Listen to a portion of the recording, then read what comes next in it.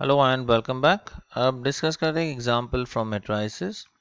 Question है construct a 2 by 3 matrix whose elements are aij is equal to I minus 2j the whole square divided by 2। तो सबसे पहले तो ये matrix हम डिफाइन कर देते हैं। इसमें है 2 rows and 3 columns। So there are 2 rows and 3 columns। ये आ गया सेकंड कॉलम और ये आ जाएगा हमारा थर्ड कॉलम।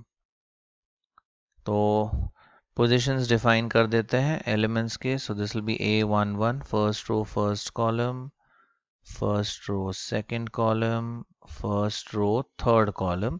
अब सेकंड रो के elements A21 second row first column, A22 and A23। अब ये फॉर्मूला के हेल्प से ये 6 के 6 एलिमेंट्स हम ढूंढ लेते हैं। पहले आएगा A11।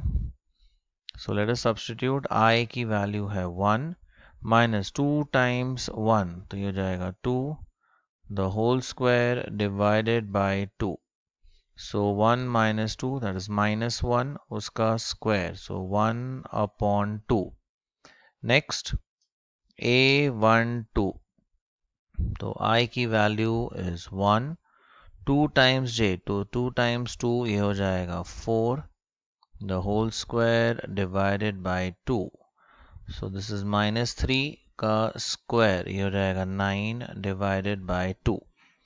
फिर आएगा A13।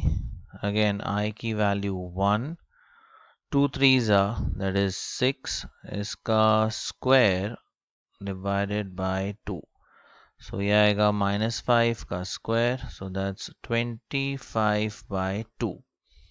अब सेकेंड रो के एलिमेंट्स ढूंढते हैं। A21 so we have 1 I is 2 minus 2 times j so 2 times 1 that's 2 the whole square divided by 2। अब 2 minus 2 होता है 0 so we have 0 divided by 2 which is 0। next is A22 so A22 will be I यानी कि 2 minus 2 times j so 2 2s is 4 the whole square divide by 2।